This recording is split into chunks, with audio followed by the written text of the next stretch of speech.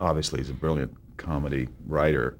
His monologues, are all his, did not contribute that much to the writing of his series.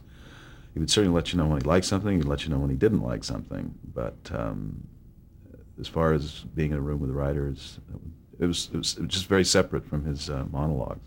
It was a lot of fun, very funny, one of the funniest people I've ever been around.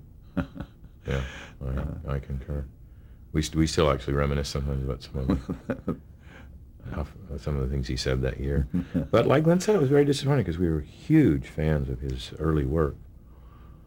And I don't know whether I assume he didn't contribute to the writing because he felt like it would be an intrusion. It wasn't his place, but he certainly could have with us. We would have welcomed anything he had to say.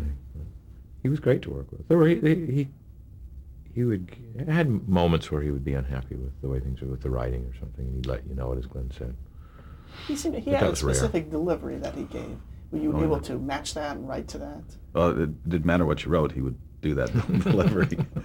That was pretty much his way of stammering, distinctively his own. It is funny though that some spec writers thought that they had to put in the stammer. Had to put that on the page, and they would put in the little ums and ers.